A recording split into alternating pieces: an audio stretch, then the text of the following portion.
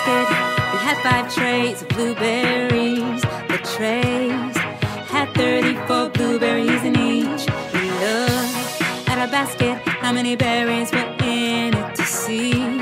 We'll multiply by a single digit. So now follow along as I describe how to multiply 34 by 5. I can start with 4 times 5 to see that the product will be 20.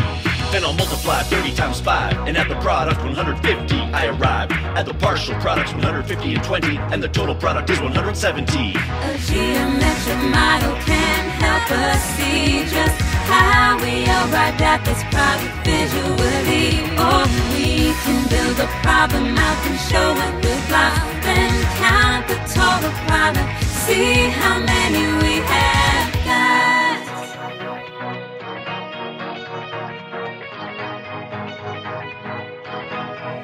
We have 9 bags of cans we picked up off the street.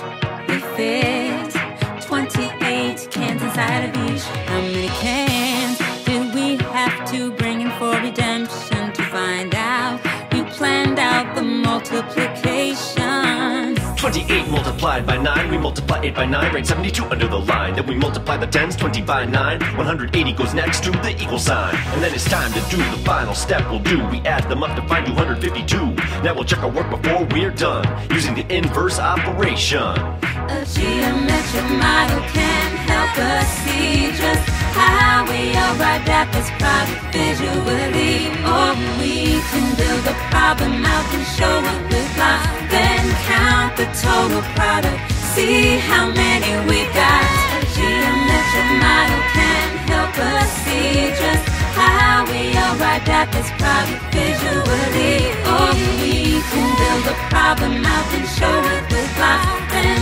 count the total product, see how many we have got.